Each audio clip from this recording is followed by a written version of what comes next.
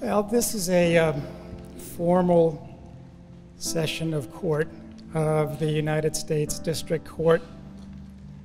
And on behalf of myself and all the district judges and all the judges on the court of the District of New Mexico, I welcome you this morning. And it's maybe a little early, but I am going to congratulate you for being here and the steps that you have taken to become citizens of the United States. You know, as judges on the court, so many things that we have to do as judges are not always happy.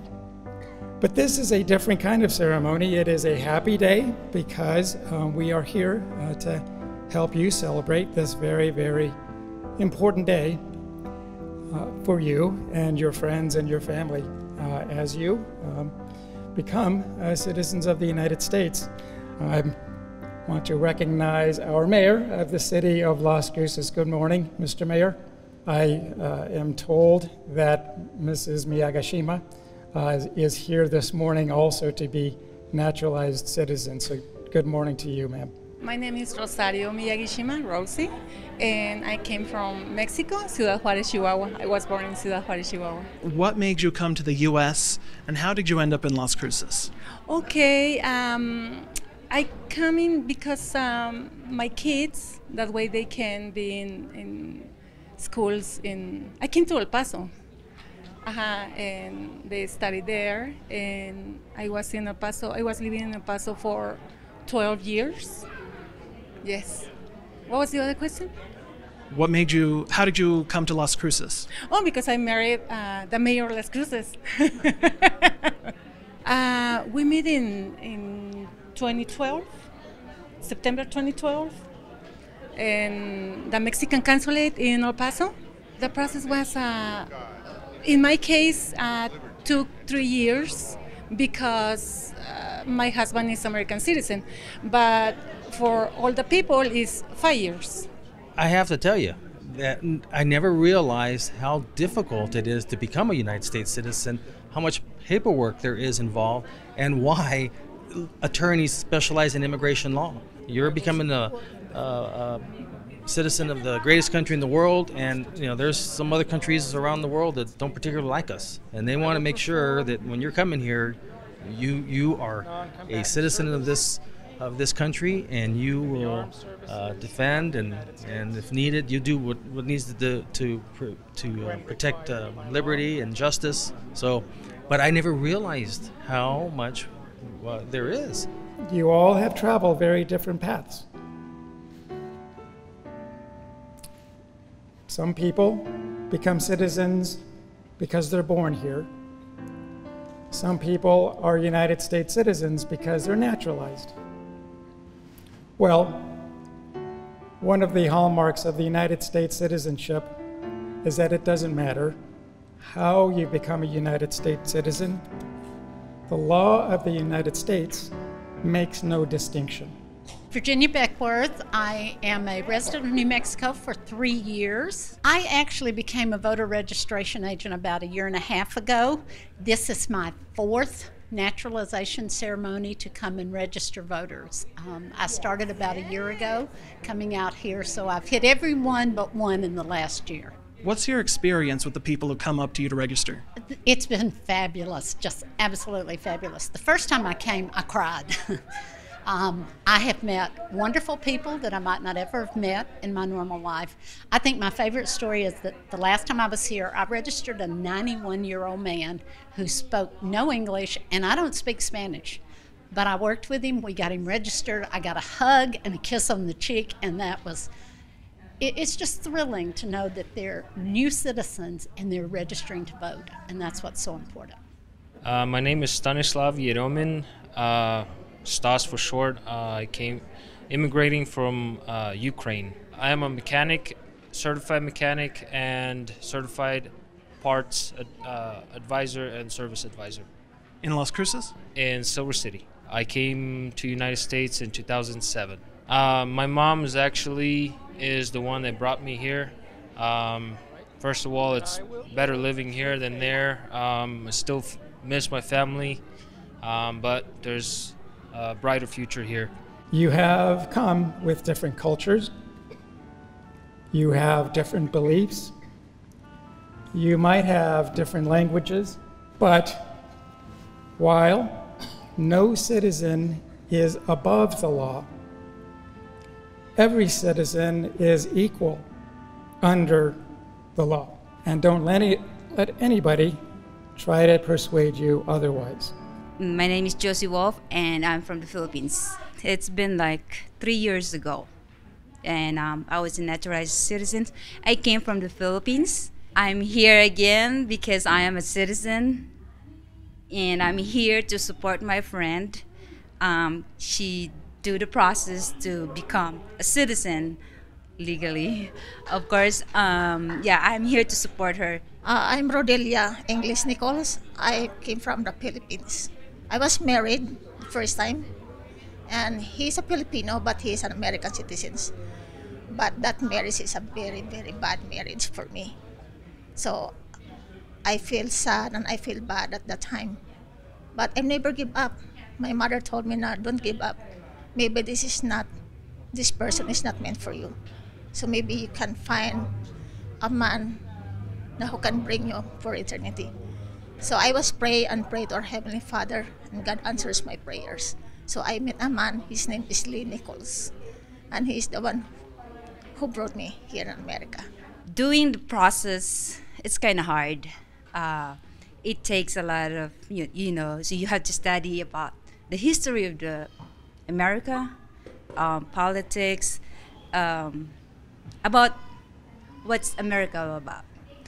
And it's different from where I came from in the Philippines. Here in America, you have freedom, equal rights, and you got a lot of opportunity. You are guaranteed equal protection under the law.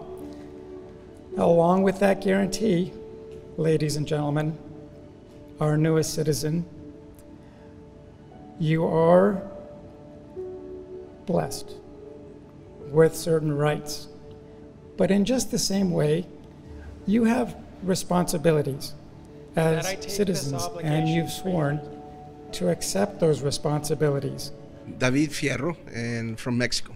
Because of my parents, my dad was originally a USA citizen. He brought me when I was 12 years old. That was in 1986. The challenge was just the language barrier at first, but after that, after middle school, high school, everything, I married somebody from here, so everything has been going well since then. I work at a dealership, Peterbilt dealership, trucks, but I'm also a pastor. I'm a pastor of the Pentecostals of Las Cruces. It's a United Pentecostal Church. Your Honor, today we have 141 applicants for naturalization, representing these 19 countries. When I call your country's name, please stand and remain standing. Canada, China, Colombia, Cuba, Dominican Republic, Egypt, Germany, Guatemala, India, Japan, Jordan, Nicaragua, Nigeria, Panama, Philippines, South Korea, Thailand, Ukraine, Mexico,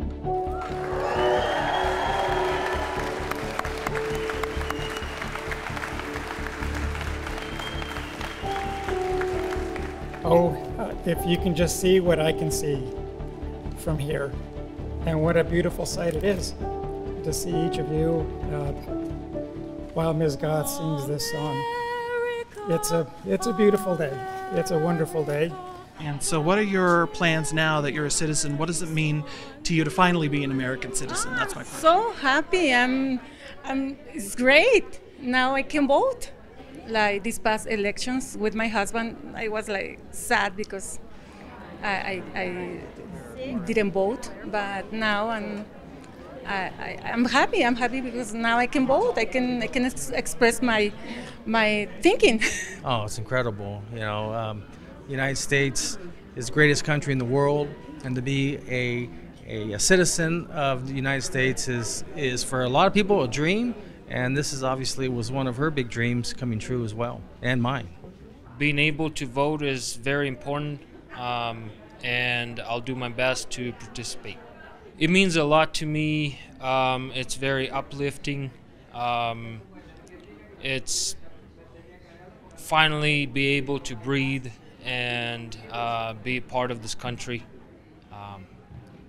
Very uplifting. For me, it means a lot, and I'm so happy that God given me this wonderful opportunity to become a U.S. citizenship. So how do you feel seeing your friend being naturalized today? What does it mean to you? It means a lot, and I'm proud for her, and I'm so happy for her. Feels kind of a relief, you know. I've been here for 30 years, and you know, some of my family have already become citizens, and some have not.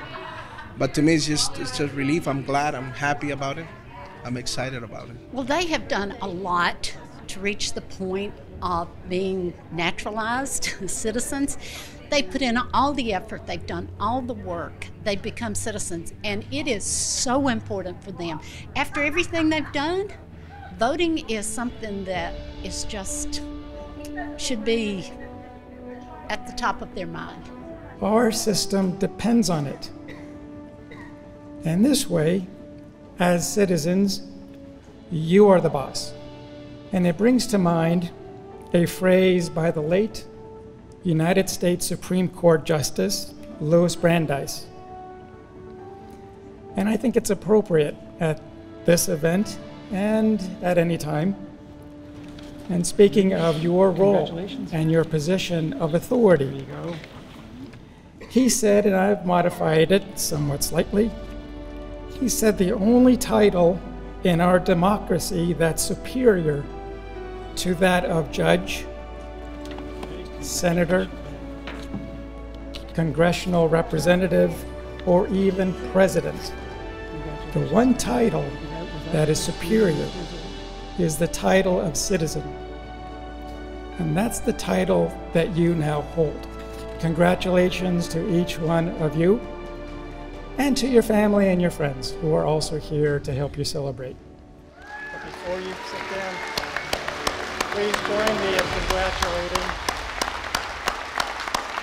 all of our new United States citizens. Please be seated.